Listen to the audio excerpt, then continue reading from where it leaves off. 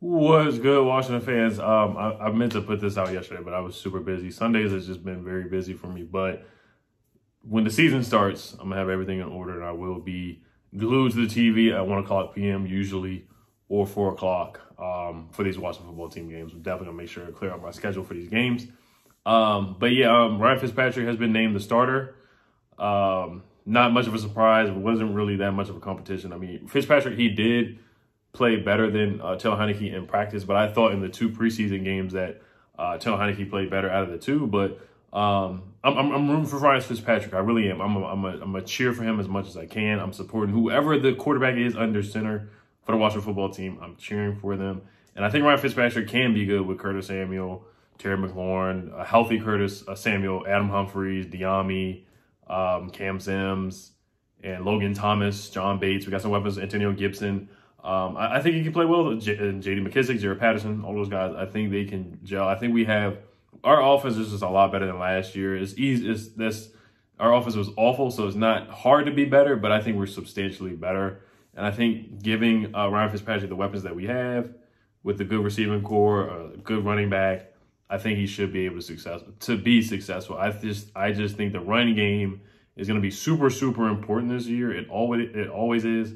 But helping him out with the run game, Antonio Gibson, McKissick, and Jared Patterson in the running back room, definitely going to have to help out Ryan Fitzpatrick. I like the matchup with the Chargers. I'll get into that, of course, next week. But looking at some of the Chargers numbers, I'm going on a tangent here. Last year is last year, so it's definitely different. They have added some guys up front, but their run defense was pretty darn bad last year. It was bottom half of the league. Gave up about 4.5 yards per carry. Like I said, last year, but I do think we can run the football in this game against the Chargers. So that's what I'm looking forward to watch football team to do. But let's get into the roster projection. I'm late to the party. I'm tardy to the party. I'm like the last Washington football team guy to make a roster projection. But I have some different things that everybody else has, to be honest with you. I have some different cuts, like one or two different cuts of everybody else. I think everybody else is basically the same on their picks. But we'll get into it. This is not going to take too long. Probably be here for about 10 minutes just going over the roster, who I think, and then, Ron Rivera did say some things about the defensive end position that we probably will be picking somebody up, a veteran, or that he likes to have a veteran in the room. So I do think we're going to pick up a defensive end from the waiver wire, to be honest with you. Maybe another linebacker. A lot of people are hollering or, asking for KJ Wright. I personally don't see that happening, but that would be a great addition to the linebacker room. The linebackers, we looked in the preseason games, even last year, it looks like we need some more depth at that position. So if they do add a free agent guy, linebacker, that would be great. And a kicker, we need to bring in another kicker. It is what it is on that part. Quarterbacks, let's get to it. So we're going to keep 3. I don't think the Washington football team has kept 2 in the last, 2-3 years, and rightfully so because of the injury history. Alex Smith getting hurt, Colt McCoy getting hurt, Kyle Allen with the broken ankle, Heinicke, he's been injury prone in his career, so I really think they should keep 3 as well. Ryan Fitzpatrick, Taylor Heinicke, Kyle Allen as quarterback 3, Heinicke quarterback 2, and Ryan Fitzpatrick as the starter. We'll see if Ryan Fitzpatrick can finish the season. I'm rooting for him. #1 quarterback rating under pressure last year, 4-3 as a starter, #5 in QBR. So he had a good year last year. 13 touchdowns, 8 picks is not great, but it's solid. And we do have a running game, which the Dolphins did not have. And the Dolphins had a good defense, but our defense is definitely top 5 for sure. So we have the pieces around to help out Ryan Fitzpatrick. And Ryan Fitzpatrick said this is the best opportunity that he's had with the team, him being the starter. And, he said this is the best situation that he's been in. So we'll see how he does. Running backs, this is where I differ from a lot of people. I got Antonio Gibson, of course, J.D. McKissick, and Jared Patterson. I got 3 guys at the running back position. I have Peyton Barber being the odd man out. I just think Jared Patterson pushed him out of the room, to be honest with you. And Peyton Barber, now, he does one thing really good. And honestly, there's times where he does not get that 4th and 1 or the 3rd and 1. We've all seen it where he hasn't gotten it. But he has. Last year, he was really good at getting those 3rd and 1s, 4th and 1s. Had a couple touchdowns last year, too. But in the preseason, there was a time where he definitely didn't get the 3rd and 1. He did get a goal line touchdown. And, they tried Antonio Gibson on that 3rd and 1 or 4th and 1. He didn't get it. So there is a concern if we do let Peyton Barber go. Now, the only way Antonio Gibson can get better at those moments of getting that first down on 4th and 1, 3rd and 1 is by playing. It's not going to happen in practice. It has to happen in a game. Antonio Gibson, the more he plays, the better he gets. He's still learning the position. His vision is still improving. So if we really want him to be that third, all 3 down back, or even 4 downs, 4th and 1, a goal line type of situations, Antonio Gibson, he has to get those reps and get those moments to improve at that spot for him to be our franchise running back for the next, 4 or 5 years. Jared Patterson, I think he's capable. He did it in preseason. He got a 3rd and 1. He converted on that. And he also converted on a goal line touchdown as well. So I think Jared Patterson, he just brings more to the table. He's more of a playmaker. He's more dynamic. He can catch out the backfield. Peyton Barber just doesn't really provide much oomph or pop or sizzle to the roster, to be honest. His game is ugly. It is what it is. It's ugly. His yards per carry is very low, but he's really good at those short yards. He had a game against the Eagles. What was it? 17 carries for 29 yards, but he did get a touchdown. He did get the 4th and 1. But in my opinion, I just think Jared Patterson does everything, or can do everything that Peyton Barber can do, and better, in my opinion. I really do. And I think Antonio Gibson is capable of doing the same thing that Peyton Barber does as well. And Peyton Barber, maybe he could get on the practice squad. Who knows? I don't think he'll clear waivers because he is more of a known name with the Tampa Bay Buccaneers. People have heard about him. And he did have an 800-yard season a couple years ago with the Tampa Bay Bucs. So he's not a household name, but coaches and scouts know who he is. He's not like a guy that nobody knows about. People have heard of him. So I think a team might just pick him. He might clear waivers. I think it's 50-50 on him. I think somebody will pick him up, though, for sure. Wide receivers. This is where I differ a little bit with people too. I got them keeping 7. For the longest, I had them keeping 6 because I was like, Ron loves him some Peyton Barber. So it's a 50% chance on Peyton Barber. I probably will be wrong because Ron loves him some Peyton Barber. But wide receivers, I got them keeping 7 instead of 6 this time. For the longest, I had 6 wide receivers, then I had 4 running backs. But I just went back and forth, and I was like, you know what? I'm going to just see what happens, man. And I got 7 right here. I got, of course, Terry, of course, Curtis, of course, Adam, Humphreys, of course, Diami, Cam Sims is a lot. AGG is the 6th guy. They're not going to cut their 4th round pick from last year. And he played better. He did play well. He played pretty well. He had 3 catches. Both games he had like 3 catches for like 38 yards. He didn't have any crazy games, but he did what he was supposed to do. The 2-point conversion was good where he bullied and sunned that guy against the Bengals. Then last but not least, I got Dax Milne. And the reason why I got Dax Milne on there is because punt returner is a concern. Now, DeAndre Carter, he's capable of doing it as well. But Dax Milne had a heck of a catch in that Ravens game. That was a great catch. It really was. And they called a flag on the play too. Like his concentration, the ball control. And you watch his film at BYU, he did the same thing at BYU. He has good hands. He has good hands. He's not like an elite route runner. He's not an elite speed guy. He just gets the job done, honestly. And Dax Milne, I think he can help out receiving. I think he can have like 10 catches this year. That's what I'm aiming for, 10 to 15 catches.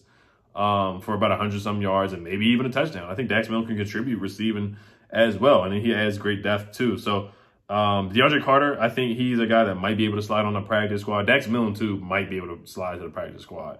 But I got DeAndre Carter possibly going to the practice squad. I just don't have him make the roster. Even though he had a great camp and was decent returning, he just didn't really pop. Nobody had a great punt return, to be honest, in the preseason at all. Nobody had like a 50-yard or 30-yard punt return. I think the best return, honestly, was the kick return by Jared Patterson. Jared Patterson definitely needs to get some run at punt returner. I think they need to give him some more reps, and he's been learning from Brian Mitchell. So those are my 7 guys. The only guys who are really a surprise is Dax Milne. AGG, I think we all agree that AGG, for the most part, is going to make the roster. He was their 4th round pick, and he did play better towards the end of in the preseason. He did in the first 2 games. He played well. The first game he did drop that 2-point conversion.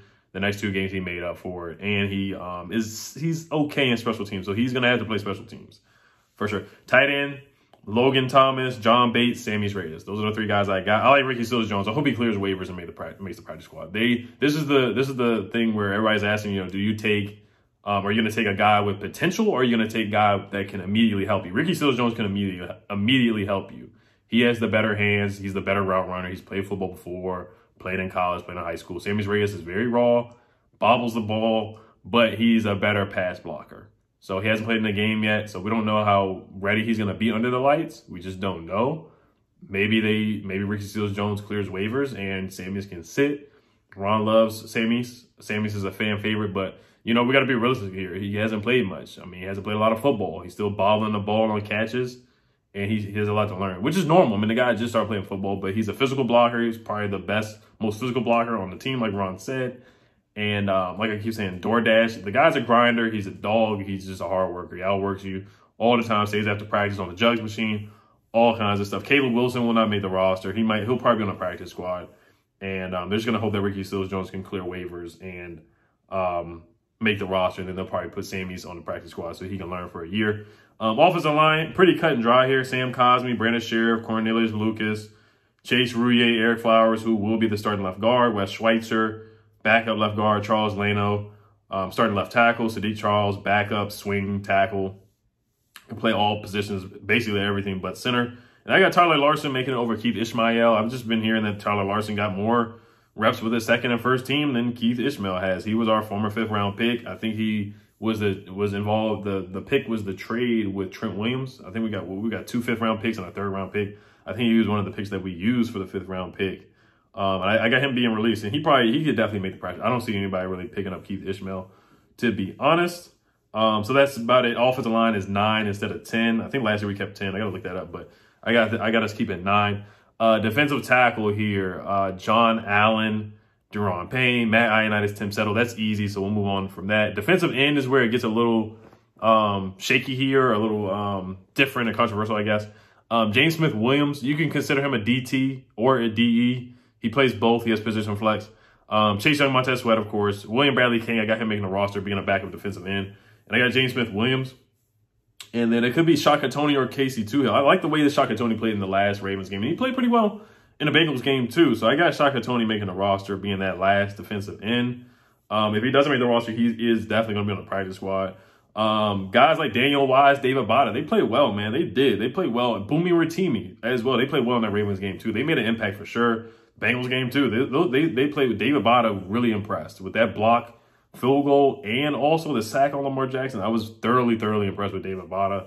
So if he makes the roster, I wouldn't be surprised, but he definitely will be on the practice squad. If not on the roster, Daniel Wise will be on the practice squad as well, if not on the roster. Boomy Ratimi, he definitely deserves a spot as well. And Ron said he wants a veteran presence at the defensive end spot, so be on alert for us signing a defensive end. Casey Toohill, I just don't think he's going to make the roster. He had a hamstring injury, just hasn't played much. And I could be wrong about it. I don't think he'll make the roster. I got Shaka Toney over him. Linebackers, 5, Jamin Davis, Cole Holcomb, John Bostic, Khalid Hudson, and David Mayo. I don't have Jared Norris on there. Don't have Jordan Kushnewski. And who is some other linebackers on there? Yeah, I just don't have Jared Norris, and I don't have Kushnewski on there as well. So those are the guys I got at linebacker. Cornerback. This is where it gets a little tough here, too. This gets a little tough. And I'm thinking of Ron Rivera's mind, all the things he said in the press conference where he loves certain guys and he wants guys to play special teams. So this is why I had cornerback this way. William Jackson, of course, Kendall Fuller, Ben St. Juste, Jimmy Moreland. Those are easy. And Torrin McTire, the way he's played, he's just had a heck of a camp. Hopefully he's healthy and ready for week 1 with the concussion that he suffered. And then last but not least, I got Troy Apke. I got them keeping 6 guys. They got Troy Apke. They call him Trap. Jack Del Rio loves him. Nate Casher loves him. Ron Rivera loves him. I mean, he was an easy target. Benjamin Victor went crazy. James Prochet. They were just taking turns on Troy Apke, to be honest with you, in the Ravens game. Tyler Huntley, every time he saw Troy Apke, he was just like, hey, I'm just going to throw the ball up, to be honest with you. And he's just not a good corner. It is what it is. He's super fast, 4.3 speed. We all remember the 40-yard dash. Deion Sanders hyping him up in the 40-yard dash, which was pretty funny. But I got to make the roster just because of special teams. The odd man out is Danny Johnson and Darryl Roberts. They got to make a decision there between those guys. If it were up to me, I would keep Danny Johnson. But thinking of in a Ron Rivera mind, I have him picking Troy Apke, Trapke, for the 6 corners. Darryl Roberts is not going to make the roster. Maybe he might. I think he would actually be picked up by somebody else. So those are the corners I got making it. And then from the safety spot, I got Landon Collins, Cameron Curl, Bobby McCain, DeShazier Everett, and Jeremy Reeves. Derek Forrest will be on the practice squad. Cole Luke is not going to make the roster. Maybe practice squad for him. But the 5th round pick, Derek Forrest out of Cincinnati, just didn't really have a great camp, didn't really stand out, and did not have a great preseason either, where he was lost on the sauce on the bootleg play against the Bengals, the bang bang Hamilton helmet hit, which I don't think was his fault. I thought that was a football play, to be honest with you. I thought it was a forced fumble. Definitely would have helped his stock. And then him not playing against the Ravens, I think they can, probably put him on injury reserve if they like. And he could just sit a year in red shirt and get ready for next year and improve and learn. So, of course, the special teams guys are Dustin Hopkins, Cam Cheeseman, and what's his name? Tress Way, the All-Pro. Tress Way. Or he should be an All-Pro if he wasn't. But Dustin Hopkins, man, we got to bring in some competition, man. Hasn't been good in practice and just hasn't been good in games for the last couple of years either. So, and I wish him the best. I know there's some things going on with his family. Prayers up for him and his family wish him the best. But like I said, at the end of the day, it's a business, and football is football. If you're not performing, they got to bring somebody else to help out the team. It is what it is. So, but yeah, Dustin Hopkins, he's just got to improve. He's definitely hurting us. So, little nugget here, 46, you can keep 48 active players on game day. And the roster can be 53 players to 55 on game day. So there might be some guys, like I said, like a Ricky Seals-Jones, who might not make the roster, and they could put him on a practice squad and then activate him, and then have Sam East be in street clothes with a clipboard, learning the game, or Dax Milne, same thing. DeAndre Carter. If they do just end up keeping 6 wide receivers, they can hope that Dax Milne makes the practice squad. DeAndre Carter the same, and they can activate them if they really need them on special teams. And we need a punt returner. We just don't have one. A great one, I'll say that. Adam Humphries has done it before. Curtis Samuel has done it before. But we don't really want to risk those guys getting injured. We already have Curtis Samuel with a groin injury. So it's like, yeah, I don't want to really risk him returning punts, to be honest with you. So you guys let me know if you disagree or agree, anything. I know Peyton Barber is probably the biggest one, and Troy Apke, and some of the defensive linemen as well. And the cornerbacks, too. It's definitely debatable. I got Jeremy Reeves making a roster. I think he deserves a spot. I thought he played pretty decently against the Ravens. He played really, really well last year. His Pro Football Focus grade was one of the highest as a safety in like the last decade. When he played against the Cowboys and played against the Panthers. Well, he didn't play well against the Panthers, but when he played against the Cowboys and the Eagles, he had good games. He had solid games, for sure. And he was a huge help towards the end of the year. So that's about it. I think I got 25 on offense and 25 on defense, and 3 on special teams. So 25, 25, 50, 53, 53-man roster right there. I will be going live tomorrow night at 6:30 with my Elite Channel members. Make sure you stay tuned in for that. Should be a lot of fun. We'll be reacting to some of the roster, to all the roster cuts and all the roster moves that were made to bring it down to 53. All right, you guys. Hail to the football team. Peace.